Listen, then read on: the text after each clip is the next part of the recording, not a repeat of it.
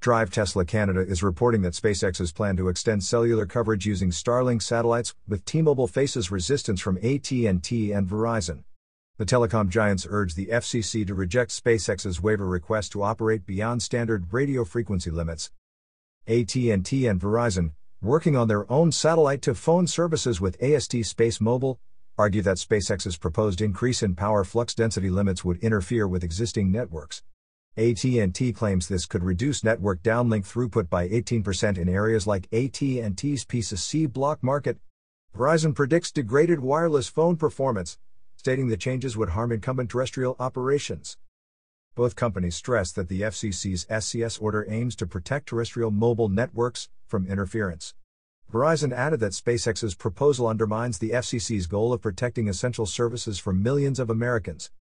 SpaceX and T-Mobile argue their service won't harm other wireless operations, calling competitors' objections misleading.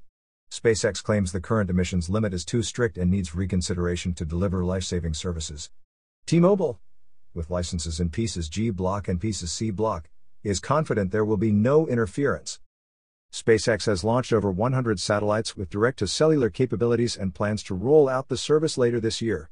AT&T and Verizon are still in early development stages of their satellite networks. Outside the US, SpaceX plans to roll out direct-to-cellular capabilities with network providers like Rogers in Canada. You are listening to UON News.